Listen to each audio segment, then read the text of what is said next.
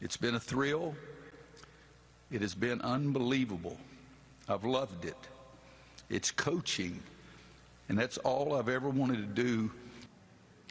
An emotional announcement today from UNC men's basketball coach Roy Williams. Yeah, after 48 years as a coach, 18 years as UNC's head coach, he has now decided to retire. New at 5:30, CBS 17's Alyssa Ray takes a look at his legendary career. And Alyssa, you don't have to be a basketball fan, you don't have to be a Carolina fan to understand what he means to the state of North Carolina and its history.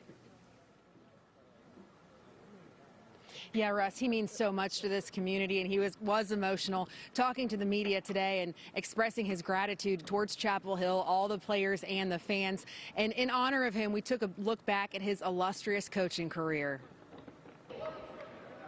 Even in his childhood, Roy Williams bled Carolina blue. Growing up in the small western North Carolina town of Marion, Williams' best friends rooted for NC State. A big reason why Williams always seemed to have his teams ready when the two schools met. An all-conference performer at T.C. Robertson High School in Nashville, Williams came to North Carolina and played 2 seasons on the Tar Heels JV team. And during his sophomore year, Williams would attend practices conducted by Dean Smith, taking notes and soaking up his mentor's coaching philosophy. After graduating from North Carolina, Williams coached 5 seasons at Charles D. Owen High School in Black Mountain, North Carolina, before coming back to his alma mater as an assistant coach under the legendary Dean Smith. Williams would spend 10 years with the Tar Heels, helping North Carolina to a 275-61 record, including a national title in 1982. Content at North Carolina, Smith had to coax Williams into taking the Kansas Jayhawks job when it opened up in 1988.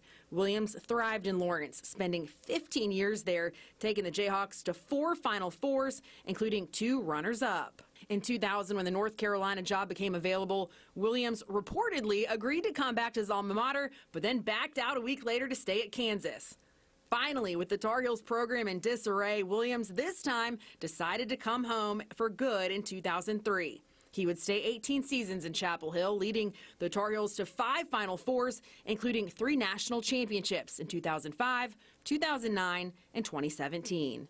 In 2006, Williams was inducted into the College Basketball Hall of Fame, and the following year inducted into the Naismith Hall of Fame. Only 3 coaches have more national titles than Williams.